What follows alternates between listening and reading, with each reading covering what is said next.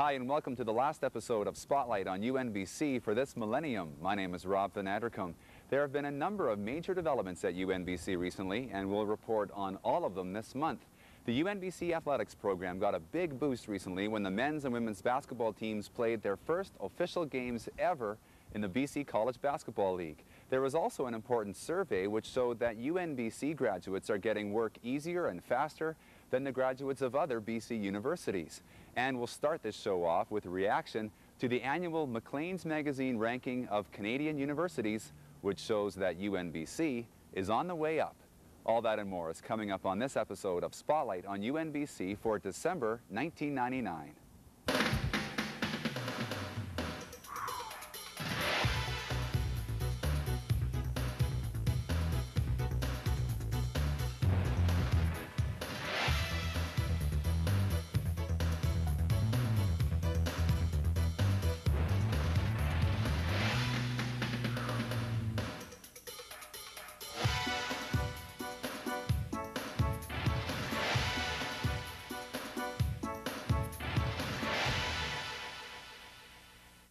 It isn't every day that UNBC gets good exposure in the national media, but that's exactly what happened a few weeks ago when UNBC again scored top marks in the annual Maclean's Magazine ranking of Canadian universities.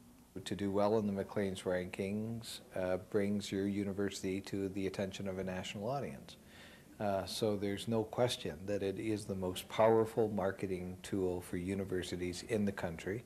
Maclean's breaks their ranking down into three categories. UNBC is located in the primarily undergraduate category, and this year we moved up to 8th place. We've moved up from 9 to 8, but remember last year we were tied for 9th. So in a way you could say we've moved up from 9/10 to 8. It's a fairly significant move. And we're also, west of Manitoba, the most highly ranked small university. I think that's very significant for us. Significant as well for the students who are counting on UNBC's growing reputation. Maclean's annually surveys more than 4,000 high school counselors and corporate CEOs as part of the ranking exercise. And those people identified UNBC as a leader of tomorrow. This year, the ranking showed that UNBC is attracting better students, and the value of scholarships rose to more than $500,000. The library was ranked #1 for the proportion of its budget that goes to new acquisitions. I'm pretty excited to see UNBC move up in the rankings again. As a new university, we're working hard on getting our name known throughout Canada. Pretty good magazine, a lot of people read Maclean's, and to see an increase or an improvement over last year should hopefully spark some people's eyes.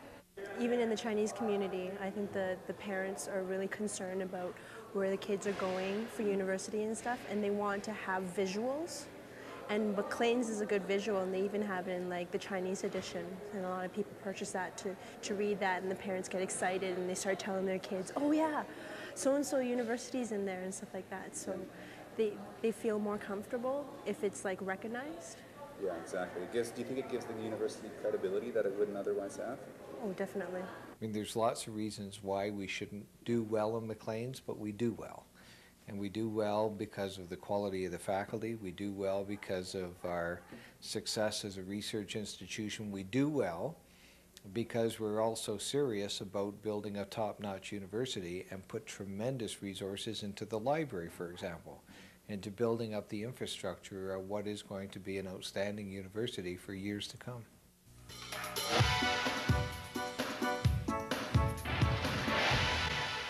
UNBC's position on the national stage was strengthened even before Maclean's came out when the university hosted a national summit on research in rural health. More than 100 people attended that conference, which was the first ever national summit on how research can provide answers to the pressing health issues in rural areas. What this meeting was a group of individuals who previously had not really interacted.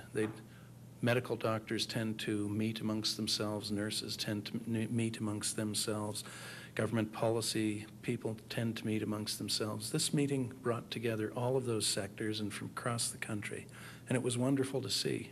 At the news conference wrapping up the summit, Max Blau and co-chair John Wooten of Health Canada announced the outcomes. #1, a report will be presented to the federal health minister outlining a research action plan. The delegates are also setting up a website and email list that will allow better dissemination of research results. In my experience, we've wasted an awful lot of paper in putting together reports and other statements of findings that often sit on shelves or are used as doorstops. This really reduces their utility to the people that they were intended to help. I think we need to find far more effective ways of getting these research findings back to the community so that they can apply them to the problems that they see. Getting research results back to the community is only one part. Delegates also spent time talking about how to make communities more involved in the research that will provide them with answers to their critical health issues.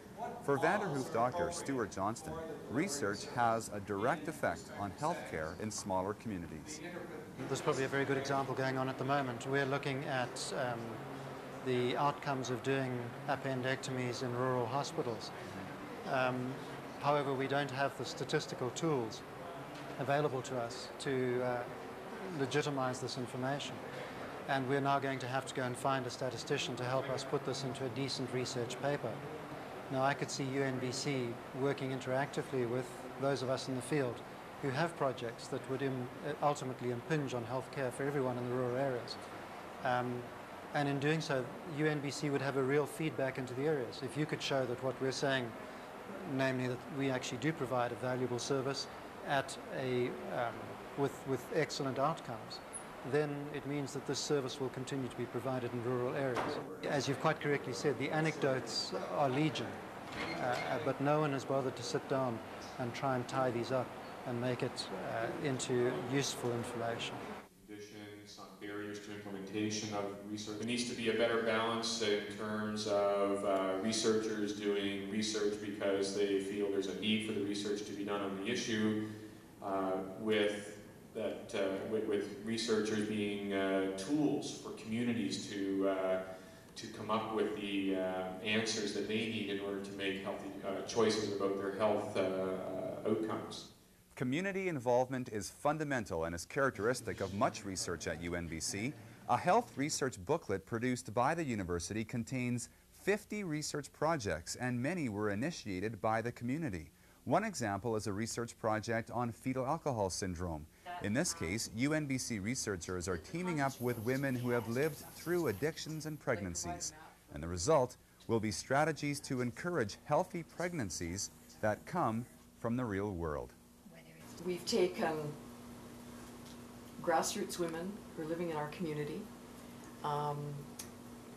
researchers from the university, people who are working with Northern Family Health Society, and put together a project that can start to take the stories and create the solutions. And the kinds of things. These are the women who've had the experience themselves of FAS. And we've been working together as a group since June, I guess the funding came through. June right? 1st was our first And meeting. have been meeting, we had thought we'd meet, maybe once a month. The group said, no way, every week. So 3 hours. it's been every week for pretty much 3 hours. Yeah. And the social action piece here is what keeps these women coming. That as well as the commitment to telling other women their stories and having other women shorten that recovery journey, and in so doing then prevent FAS. Fetal alcohol syndrome occurs in children when their mothers drink alcohol while pregnant. The effects are wide-ranging and include mental and physical deficiencies. The brains of those children simply don't function the same as healthy kids, and it's something these women don't ever want to see happen again. Do you think you can make a difference? I'm here. It's been like, I never thought I'd be here. Like, people in my community thought, like, this is Vina, no way. She's there. And this is how far I've gone, so I'm doing good. And I'm hoping to help a lot of people, like, out there. And, like, my future goal is to be a drug and alcohol counselor. The circle that they've created, the research circle, has really given them a sense of being able to do something they never thought they would have been able to do. And if they can do it, and they can tell their story, and they go out into back to their communities, which are their other circles, and they get other people to talk about their stories, that might also then give those people the ability to know that they can do things they never thought they could do as well. It's clear research does make a difference to health, and UNBC will follow up the National Summit with a provincial health research conference in January.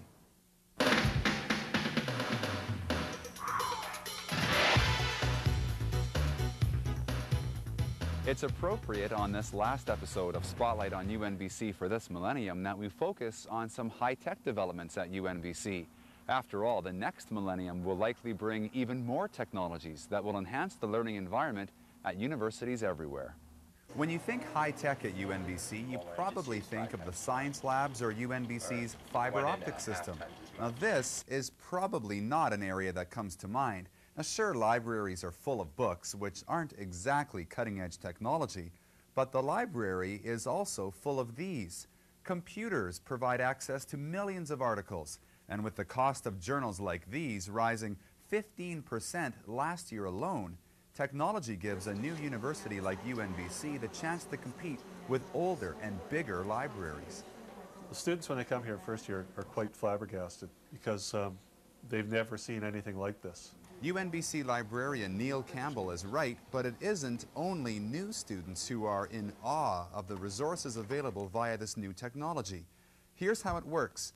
From the main UNBC Library worldwide webpage, students can select databases from a wide array of different subject areas. And then they choose the database they want and search for a particular topic. And what you do is you find a query. I'm going to do fish farming here, if I could get this done right. There. And I'm going to search on that. Oop. And I've got, how many? 76 records that contain fish farming.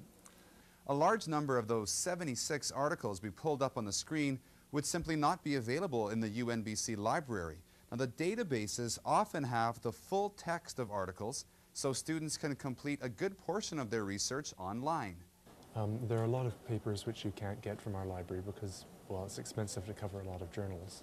And the interlibrary loan also costs you a bit.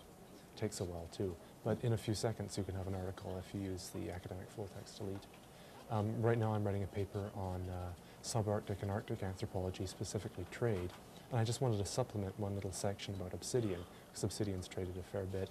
And the fact that obsidian is quite sharp and used today for plastic surgery.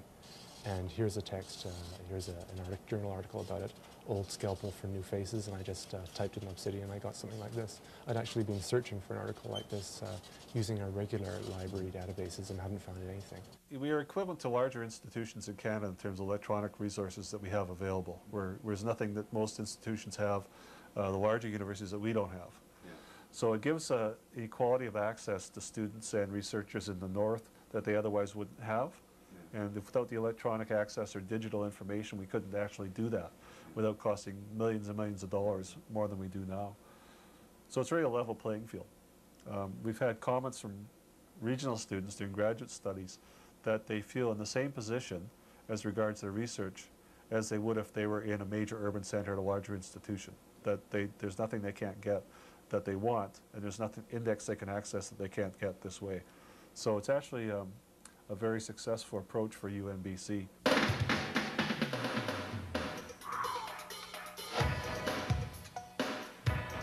More UNBC students will have an opportunity to learn and apply new technologies thanks to a $60,000 contribution from Xerox Canada. The money will allow students to earn a salary while working on projects such as creating course web pages or working on multimedia and graphics. Technology moves so quickly. And the best way to keep pace with this is education. So in order for us to be able to partner with programs like this and build education, we are really positioning ourselves for the next millennium, positioning ourselves with leaders who understand technology, use it, and go out and teach other people how to use it. The Northern Edge Xerox team will involve up to 20 students over the next 3 years. Students will be selected from any degree program and will work on computer projects while they continue their studies. The program will especially involve Aboriginal students like Ron Carey of Smithers. The projects are like incredible. You can do whatever you want, basically. Your projects are, it's all learning. I love web graphics. I just want to get into doing neat designs and, making things do different things on the net. Technology also plays a big role in student recruitment and public awareness. On that front, UNBC has a new webpage that gives people the chance to see the campus without actually setting foot here. A QuickTime program allows viewers to get a 360-degree panorama of the campus from the central courtyard, and there's also an interactive aerial photo. By clicking on any building from the aerial photo, viewers can be taken inside for a close-up view. The campus tour is accessible from the main UNBC homepage at www.unbc.ca. As we look forward to the new millennium, UNBC researchers are interested in knowing what people think the future will bring. A new Millennium Survey will provide answers. Some of the 8,000 surveys that were sent out are now being analyzed, and this survey was the first ever attempt at reaching out to Northerners to gauge their opinions on issues like economic development, politics, First Nations issues, education, and the quality of life. The results of the survey will be outlined on the next episode of Spotlight on UNBC. The business program has always been one of the most popular offerings at UNBC. The business students have recently formed a society and are helping to raise awareness of the program and its students. Well, what we're trying to do with Bugs is we want to build a connection with the community. We want to get the UNBC business program out there. And the career fair is your opportunity to meet potential employers, network, build a connection, make an impression on them. The business students obtained official society status earlier this year and hosted an event on campus to commemorate the achievement. Since then, they organized a career fair for students with displays and presentations. And in the new year, Canfor CEO David Emerson will be the keynote speaker at a fundraising dinner. We're up from 9 companies last year to 20 this year, and it can only grow. Last year we had all the groups speaking at once, and we've broken it into the majors. In the morning we had accounting and then finance, and in the afternoon we have marketing, international business, and general business. Those are all mixed together, but hopefully next year we'll be able to get specific companies for each of the majors. From business to politics, 2 UNBC students were very busy in November running their campaigns for the local elections. UNBC students Dan Milburn and Gerald Christie both ran for spots in the recent election. Dan for a spot on council, and Gerald tried his luck on the regional district. Both were unsuccessful, but the 2 environmental planning students learned a lot. I think the biggest thing we've learned is listening to the people. Without doing that, we're not going to get anywhere. There's a lot of different concerns in a lot of different areas. Everybody's viewpoint is different and just as important. And so, yeah, I think that's really been lacking.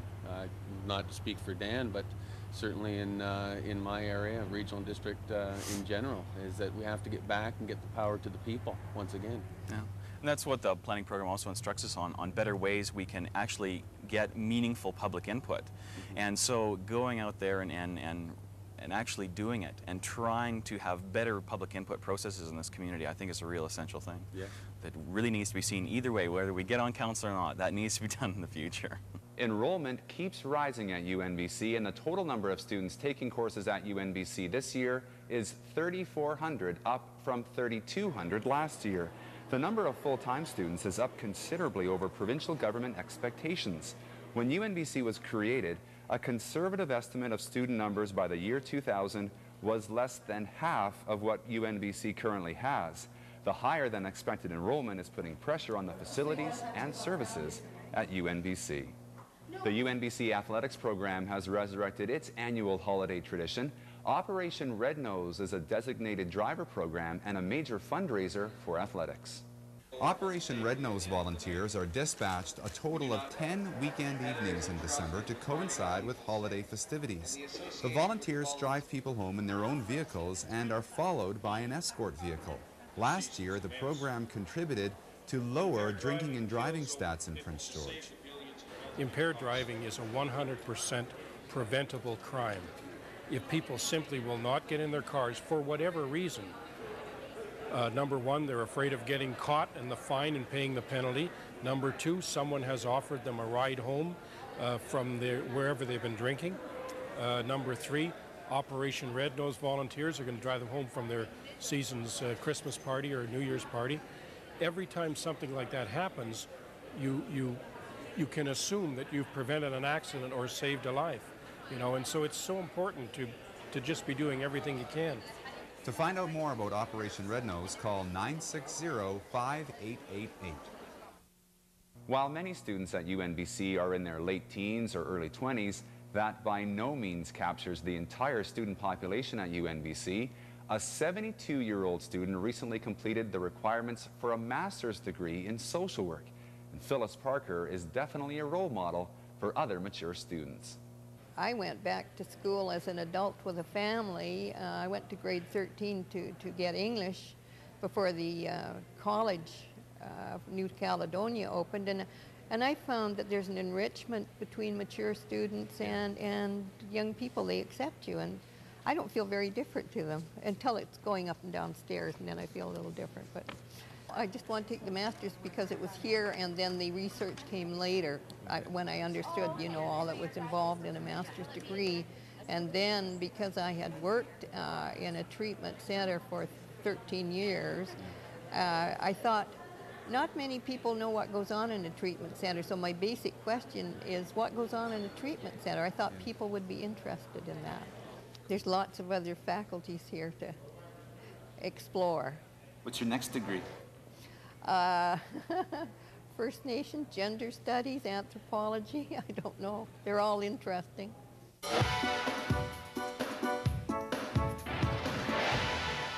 UNBC currently has just over 1,100 alumni, and many are already making their mark in the real world.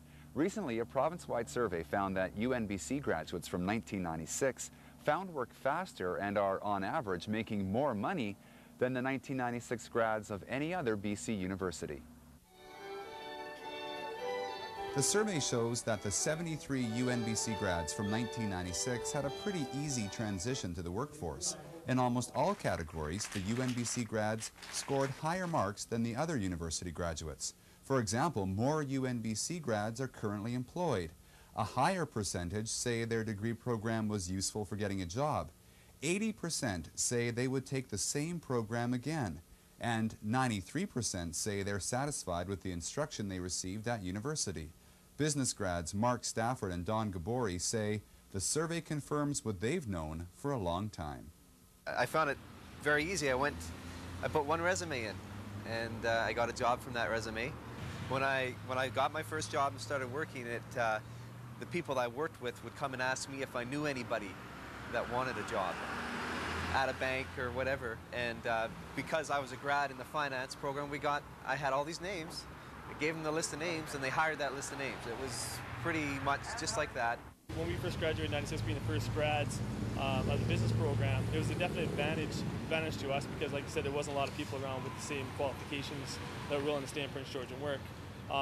With more and more grads, it's definitely getting filled up. It's definitely a little tougher, but at the same time, with us working out there, people are getting more educated on what skills we have, what we learned, and what we have to bring to a business.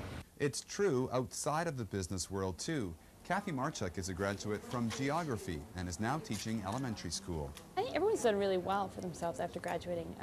A few of friends of mine are overseas doing different things, working in the UN and going to school in Portugal. I know one, my friend John is, but I think they did a very good job of finding that transition from school to work. They've all found jobs. No one's out of work or anything. So, you know, a lot of the friends from high school didn't go back to school, and they're just not where they wanted to be eventually. And I'm definitely where I want to be and on the right track.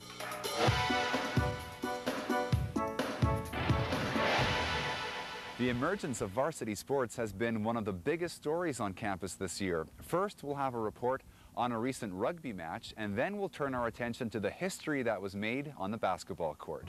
The University College of the Cariboo visited Prince George recently and were trounced 29-5, and the win helped UNBC to a 3-3 record in the first half of this season. University statures picked us up a lot, and being able to get to intercollegiate games and being part of the intercollegiate league has been a big part of our success. We're doing really well with it. We've got good coaching. We've got structured practices, which is a big difference from running around and just playing touch rugby during the weekends or whatever. It's been great. From the rugby field to the pandemonium of the basketball court, the Northern Timberwolves men's and women's basketball teams kicked off their first official seasons in the BC College League in front of a packed house. It was the culmination of years of preparation. It's been 4 years in the making. It's for myself being at the university for 8 years now. This is the pinnacle of the time that I've been at the university. Others were also having the time of their lives. The fans were incredible, and everybody got into the spirit. Even the president and the chair of the Board of Governors had their faces painted. We're going to go the whole face? Oh, no, we're not. No, we're not. This does wash off, doesn't it? Yes, it does. Oh, wouldn't you? Leslie got it done. We're trying to get better student involvement here. We're going to have buses out to every varsity game this year from the residents, and we want to get everyone involved. Almost everyone was involved in this game, including these student boosters. Right foot in, right foot out, right foot out, right foot in, right foot in, and you shake it all about. There was a lot of talk around from Nugs, that kind of thing about, you know, promoting school spirit, building what we had last year. So I thought, hey, let's actually do something with this. And we formed a club and got a bunch of guys and gals together and started this up. A lot of spirit, a lot of students out here. That's what makes those kinds of great traditions at universities. My last long-term appointment was at the University of Western Ontario. It has 41 intercollegiate teams of one kind or another, and that is a very significant part of the tradition of that university.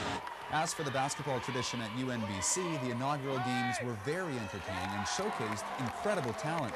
One of the most significant baskets of the night went to Prince George native Nicole Ross, who scored UNBC's first points ever in varsity competition.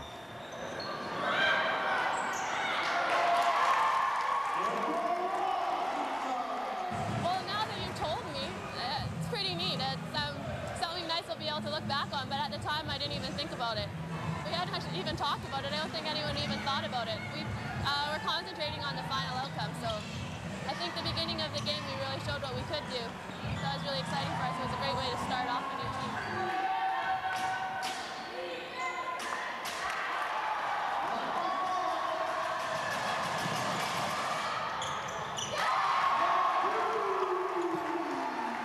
Despite some great shots, the Northern Timberwolves came up a bit short on this night, dropping the game by a few points to the University College of the Cariboo. Round 2, as the men's team was next, again the opponent was UCC, who went to the national championships last year. But despite the tough competition, the T-Wolves started strong.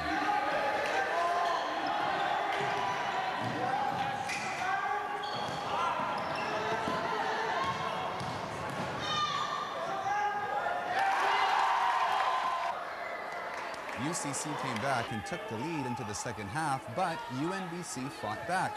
At one point, the score was tied, but UNBC could not finish off the Kamloops school and lost a heartbreaker.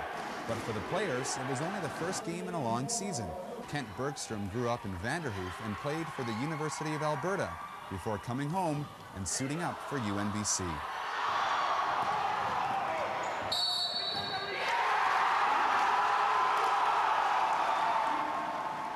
It's just exciting to more exciting. Like, love playing in Vanderhoof. U of A was awesome. It was basketball heaven over here. But this is something. It's something totally different that you couldn't ever get at U of A. This is the idea of starting out new. All the fans coming out, just to looking at the potential. It's really neat. It's awesome.